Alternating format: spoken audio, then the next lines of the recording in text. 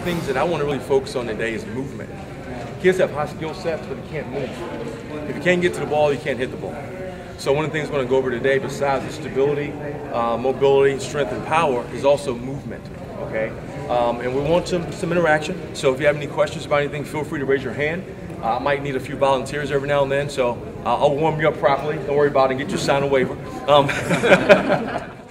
You know, the kids have their expectations, you have your expectations, but at some point you have to find a middle ground.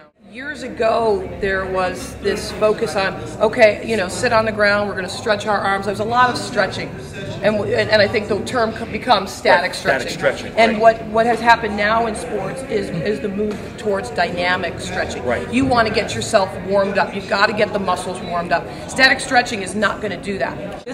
And sadly, what a lot of coaches and teams don't do because they run out of time, they're on the court running around, and then, oh shoot, practice ends in 2 minutes. We don't have time for our static warm down. And so both would be great. Dynamic to start, static to finish. Absolutely. The idea of static, the muscle's lengthening, right? So if you're going to lengthen that muscle prior to an action, that stretch reflex component cannot happen.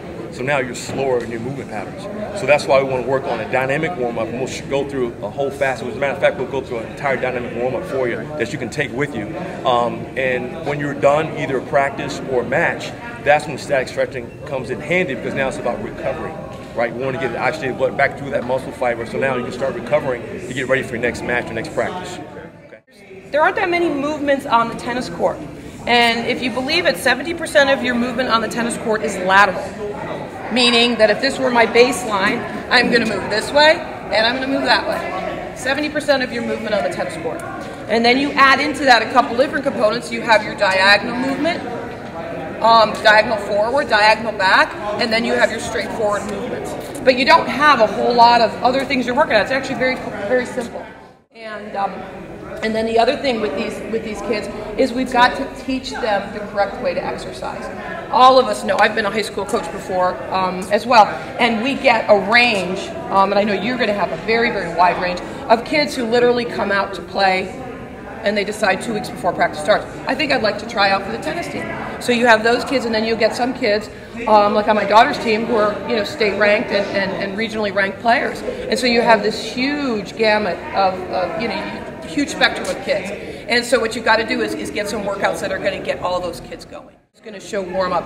All of these skills are going to translate into better play.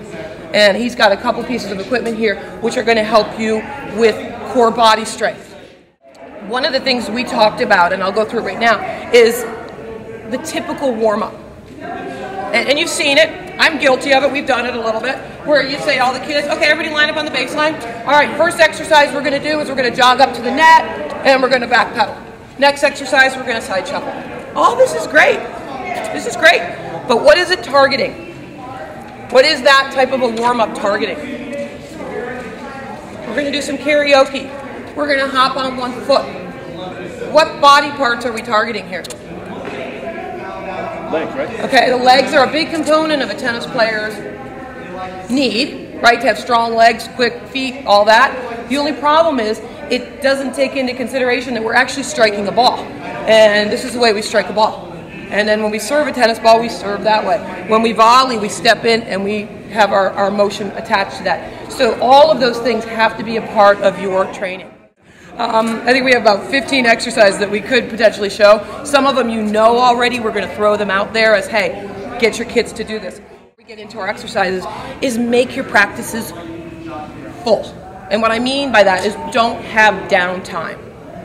But don't have 2 kids standing on the sidelines, just standing there like poking each other with a racket or, you know, looking at their cell phone. Get these kids to do things. So any of these exercises that we're going to do, think outside the box and say to yourself, hey, you know, this doesn't just have to be an orchestrated workout that I do with the kids watching over them. These are some of these exercises they could be doing there while they're waiting to hit a tennis ball. You know, if you had a focus on ground strokes, you could have some kids going around the cone doing the figure 8. You could have one of the kids feeding a medicine ball to them while they're going around the figure 8, working on their hand-eye coordination. Prepared. Hey, we're going to do on court 1, we're going to do coach fed. Over here, we're going to do live ball play where 2 kids are hitting points and then maybe 2 kids are on the back court doing something else. Make it dynamic. You've got to think your way through this But like I said, at the end of the day, you'll have all of these exercises as tools that you can use. And it's going to make your practice a lot more exciting than, all right, guys, we're going to run through the same old fitness stuff, hopping on one foot. There's more to warm up than that. And they're partnered up, and maybe 2 kids are working on a medicine ball challenge, 2 kids are working on our cone drill, tossing a medicine ball, 2 kids might be jump roping, 2 other kids might be working on the Dynamics, and 2 other kids might be working on bands. So you can station that, and if you have 15 minutes for your warm-up, or 18, go in quick rotations, 2-minute rotations, and we're gone. We're to the next activity. And this way, some of these exercises that we're going to show you, we're going to put the pressure on you at the end of the presentation to try to put together a warm-up. Let's say our focus today is on ground strokes. Pick out of those 10 exercises that we did that we might want to put in that workout for the day. We're going to work on serves on Tuesday. What would be some of the exercises that Shannon knows that might be great to pull into that day? And some of these exercises, obviously, you're going to want to just do on a regular basis. Online, if you go to USTA, I think it's under 10 and under tennis competencies, you will see the stroke dynamic hitting patterns. And I know, your job is not to be the coach and to teach them all their stroke patterns, but if you familiarize yourself with this, the website is online, and I'll get Alicia to put it up for all of you and send that out to you. But it will also help you to look and see, what does the dynamic stroke look like on the backhand side? What is a forehand? How is it shaped? What are the leg components? And that will help you tie some of these exercises in as well. The good news is a lot of these exercises are using your body weight, not a lot of expensive equipment. He does have a couple pieces where he says, you know what, this is worth it. If you have a booster club, it might be worth investing some money. Tennis is normally a quiet, reserved game, but what's happening is these kids, their attention span is like that, okay? So we got to find a way to try to make it exciting, right? So maybe raise your voice a little bit. Let's go. So we have 5 to 8 minutes of warm-up. Try to allocate 5 to 8 minutes of warm-up. And one of those things we like to do is get them on the baseline. Get them all on the baseline. You have, 5, 10 kids, team? Maybe 15, the most? Okay. Get them on the baseline. Right now, it's just here.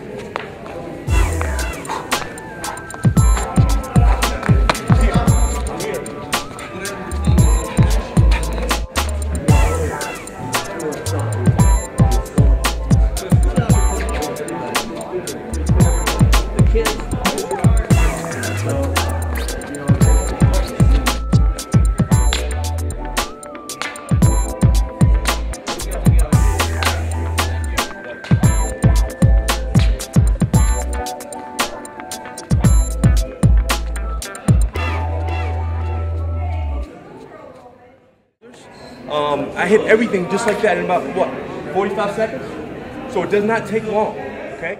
Now, we're gonna face each other, right? We're gonna play chase. She has to chase me. I'll slow it down. Okay. Ready?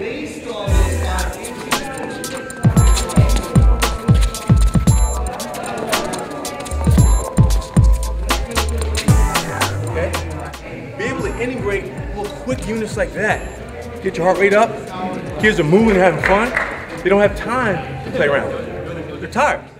Kids like to work with partners. We do it a lot with the young kids. And so put them as groups. And if you want to go to different exercises, this could be a station, for example. Right. For like 30 seconds, 45 seconds, where I follow him for, say, 20 seconds. Right. He follows me. Then we rotate to the next activity. Right. So think of it a lot as stations, because it'll get the kids going. They act up, as you all know, when they get bored. You can hit them with any one of these 15 exercises that we have. And again, based on what you're trying to get out of the kids that day, it's going to be huge. And one of the things that Shannon did earlier with the very start, which I love, was this. What is so important about that? We do it a lot in the early development camps, teaching the kids how to run. You will be amazed at how many kids do not know how to run. And we get the kids to march. Kids can march. Get them. I guarantee every kid can march. And they will get this. And then you get them, as Shannon was doing, to try to speed it up and get their arms moving. When you have a racket, you'll see the best runners in the sport running like this, but with the racket in their hand. And so we've got to get the kids to understand that, this doesn't work. It's got to be this.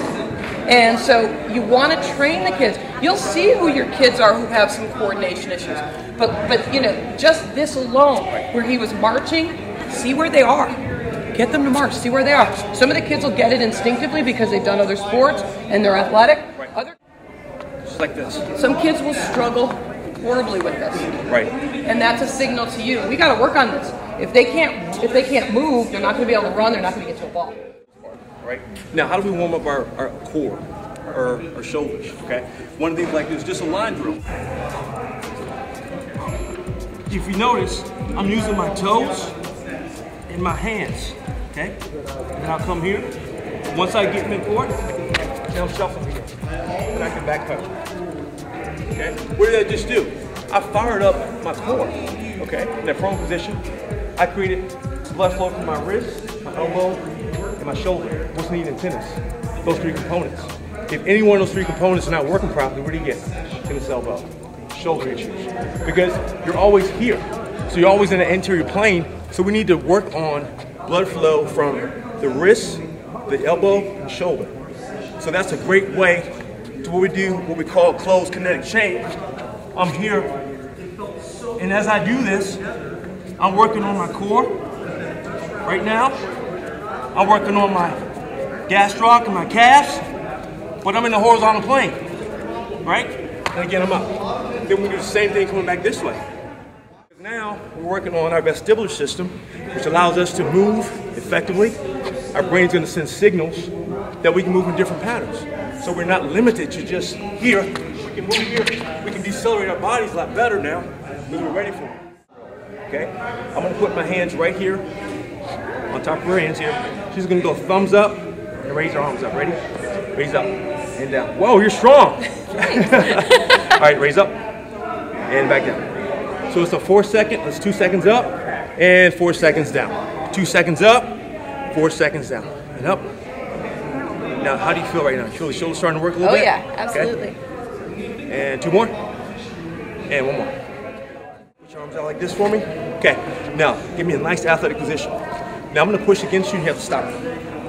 1, 2, 3, 4, 5. See what's happening? 6, 7, 8, 9, 10. You have to go to the other side, right? Ready? And 1, 2, 3, 4, 5, 6, 7, 8, 9, and 10. What do you think just happened? What did we just work? Core, right? If you're going to do this all the time anyway, why not create anti-rotation, get the smaller muscles to fire and to work? Do you see how she was like starting to tremble a little bit? Now her central nervous system has kicked in. She's ready to perform. How do you feel? Great. Feels great, doesn't it? Feels good, yeah. Now that was upper body. Well, she had a little lower body as well, but mainly it's from the core and the shoulders and upper extremities. Okay. It's not just one isolated section of your body. Right. You know, there's multiple sections being pulled in, multiple muscles being pulled in. Exactly. I would say too, like I coached a boys team and they're so high energy and I can't get them to take a dynamic warm up seriously. Right. Which is like the major issue. They're like, okay, I'm gonna skip. Like Yeah. they won't do it for real. And this partner stuff I think will really help. Because now they get to challenge each other. Yeah. Is letting them know why we're doing what we're Yes, doing, absolutely. and then I'll quiz them later. I'll say, so what muscles are we working now? And then Right. they're like, oh, you know, the Right. quadriceps. So it's kind of fun to get them engaged in that and It is. understand why are we lengthening the hip flexor? Because Right. you're always in an athletic stance, which Exactly. shortens, you know. Yeah. So they kind of go, oh, now I get it. Right, exactly. Yeah, and I think that's so critical because I know we were talking about this just earlier this morning that my daughter had tight hamstrings earlier. And, you know, she knows now instinctively to get her roller out. She has a roller. Shannon has one. He'll show you that in a little bit. That when she feels like they're, you know, she's a little bit tight, she'll get a roller out and roll out before practice or when she needs to. And it's important. You want them to be part of the training process. It's not that I'm the coach, I'm going to dictate to you. You want the kids to embrace this, and this is part of their sporting life, whether they're just a tennis player or a basketball player or maybe a volleyball player in another season. So you want them to be part of that learning. It is so important. Very important. Everyone seen one of these before? Okay. A long time. Long time. Okay. It's generalized as a medicine ball, but it's a Dynamax ball. What's great about it is 14 inches in diameter. One of the things we're going to show you is how we can start developing power with the medicine ball. Okay. As you know, ground strokes are important. Power is important in tennis. but we're going to show you how to be multifaceted by using an apparatus like this. You can utilize this in a circuit. It doesn't take a long time. First thing I'm going to do, I'm going to come straight up.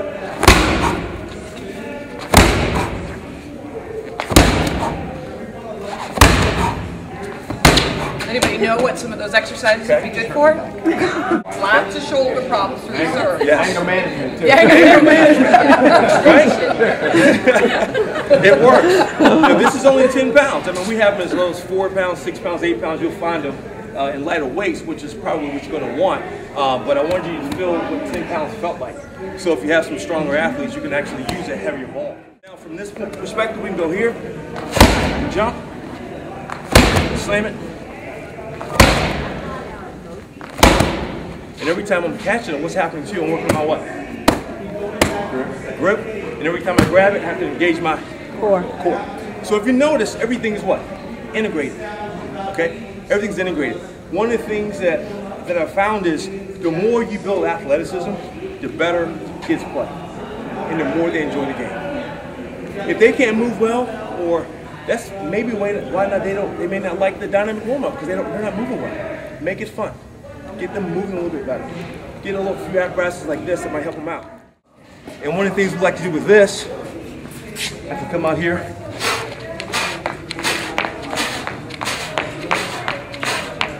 Now, what do you think I'm doing right now?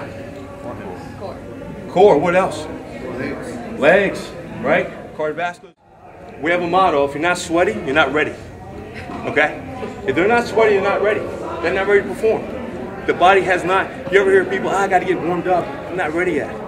That's a lot of what that is. They haven't taken the time to spend the time to warm up properly. Want to try this, Kelsey? Sure. Okay. Okay, now load your hips for me. You're going to hear me say load your hips a lot. Bring it here. Stop it. Yep. Bring it back. Good. Bring it back. Good. Go. Now, what's happening when she comes back? We have to what? Decelerate. Right? You have to be able to decelerate.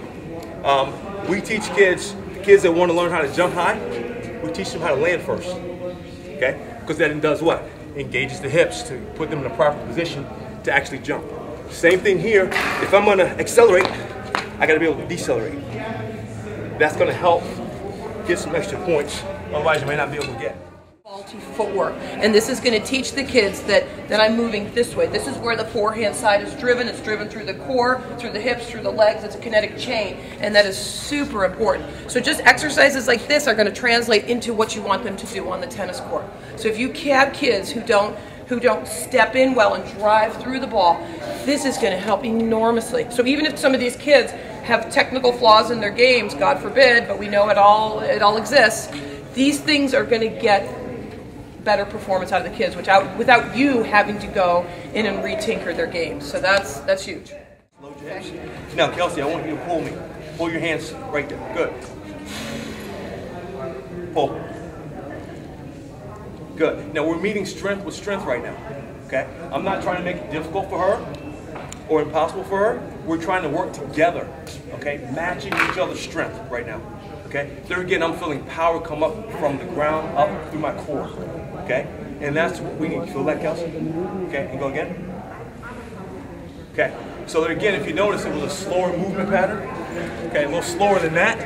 So what does that tell you? We have to speed it up, slow it down. Speed up and slow it down. You can't be one-dimensional when you're talking about preparing for performance. Okay? That's what this is, preparing for performance. We want to enhance your performance. So you have to make sure you're in different planes. You have speed, you have slowness, you have power. Right now we're generating power. I want the athlete to feel the power from their feet. The ground is their friend. The power starts there and then it comes from the core. Okay? So this actually teaches that because they can feel the power. So now when they have the tennis racket in their hand, the first couple of shots might be a little erratic, right?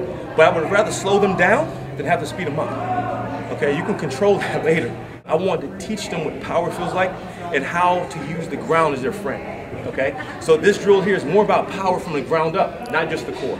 All right, if you noticed, we moved our feet a little bit with this one, so it wasn't as much power as it was speed. Okay, so yeah. And the question I'm sure will be, can we use some of the bands that are out there? And we'll talk about that a little bit. Because, I mean, like these balls, I think, what, you said that they're $89 or roughly? Just 10 pounds is like $90. So some of it's they're not that very expensive. You know, yeah. I realize a lot of you, I know this from my own experience, a lot of you have very tight budgets. And things like that. Right. If you have any kind of access to booster clubs, you know, Shannon, I'm sure can give you some more ideas right. on where you can get stuff inexpensively, or if you can use some of the tools that are out there. Right. You know, because you can get a lot of the stretchy bands at different places, and I imagine that some of those ones with 2 handles, you could probably make those work for a team. This band is maybe $25. This one's maybe $39. They're power bands. Okay, a little different than the TheraBand. The TheraBand is really thin, used for rehab. We use those as well, but this is more for performance. Okay. Okay, what am I doing? I'm opening up my thoracic spine. I'm opening up my pectoralis, major and minor here. What does this exercise look like? That we often have the kids do that they get so bored doing. Lunges. Lunges. Lunges. All right, we're going to walk up to the Now. net doing lunges. Right.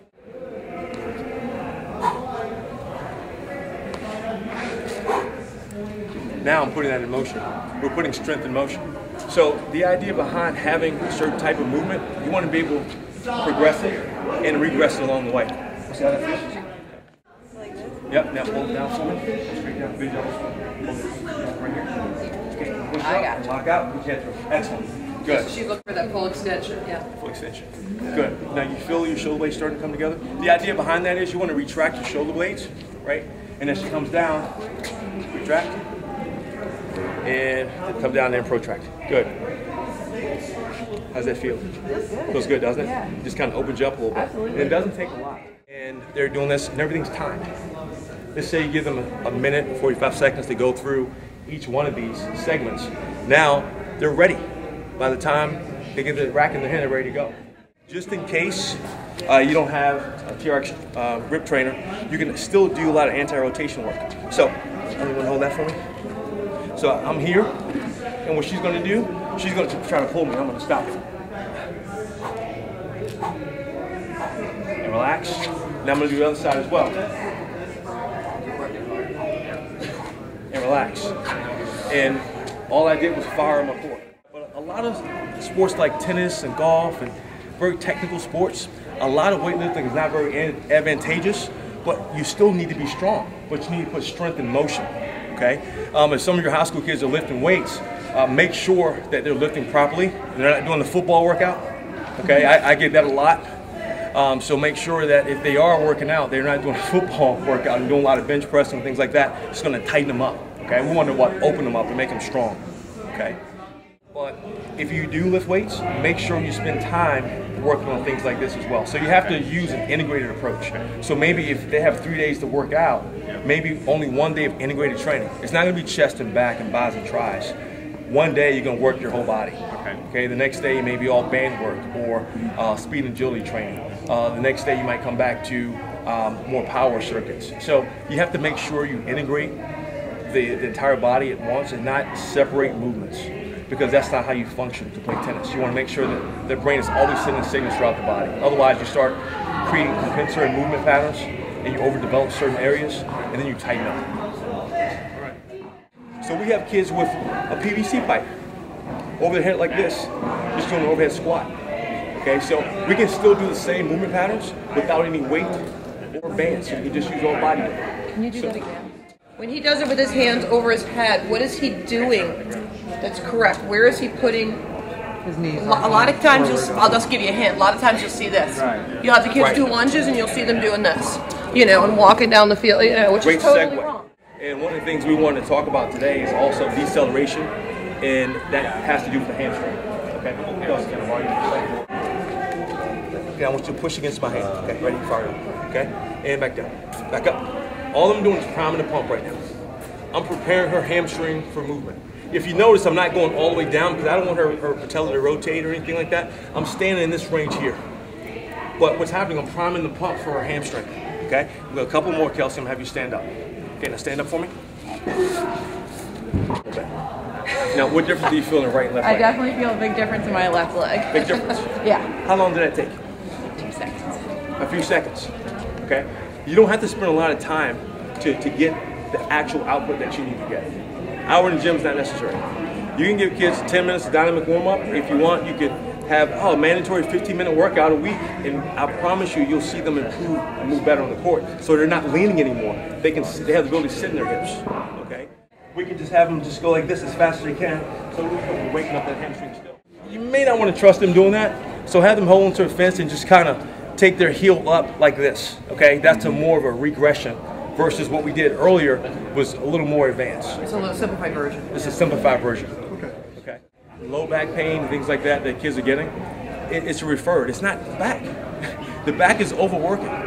Those erectors aren't designed to do anything but to hold our posture up. They're not designed to really work. When you get home this week, try to see who can do an overhead squat. Hands are straight up, sit straight down.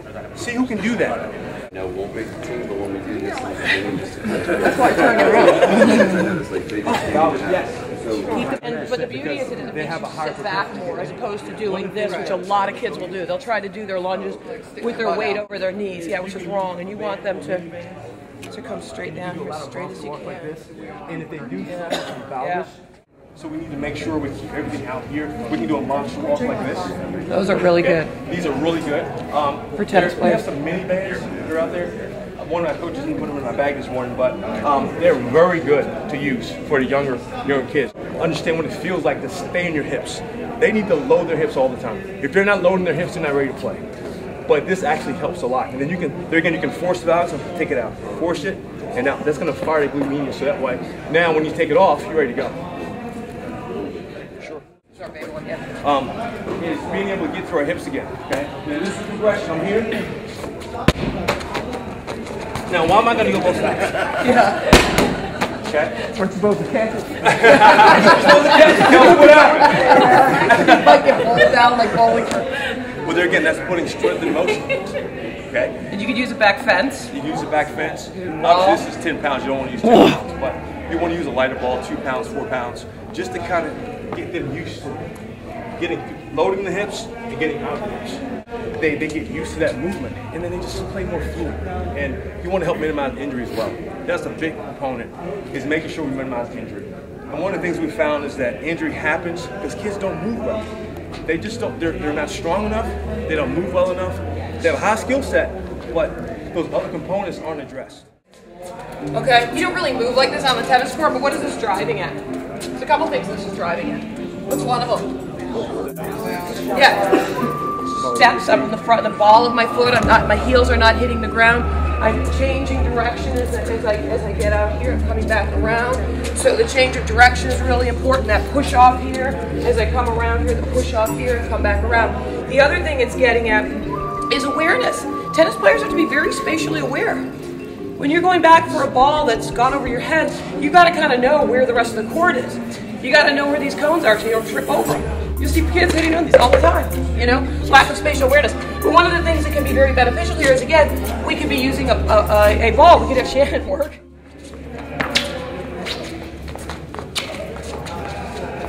Okay, so now I'm working on his focus while doing this. It's a little bit more complex. Okay, again, but this could be one of your stations. That could be one of your stations. You could have the Dynamics ball as one of your stations. We brought some jump ropes. We're not going to get into those, but weighted jump ropes are wonderful. So few kids jump rope. You jump rope for a couple minutes, it's exhausting. Jumping rope should be part of your dynamic workout for sure. Again, keep the kids busy. A lot of these kids are not going to go home on their free time and go and do some of these exercises. And some of them may be specific if you're the guy with the Dynamics ball. But, again, the kids could get some of these things. This I think I got at Marshall's. It was probably like $5.99. But again, is it the best quality? No, but does it work? Yeah, it's a medicine ball, it works.